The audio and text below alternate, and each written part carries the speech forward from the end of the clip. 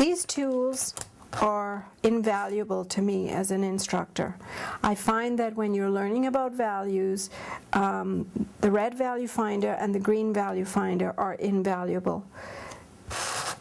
I use the green more than anything. I find that I can check values really well with the green. Some people prefer the red. I switch back and forth between them because you do see differences. You tend to see more temperature change with the green, but you can also use it for values.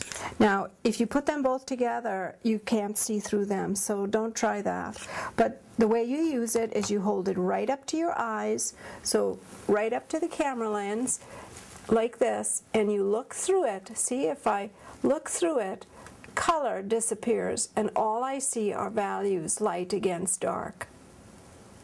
And that's what you want to be looking through. You don't put it down here and look at the values. What you want to do, I'm just going to put my painting here,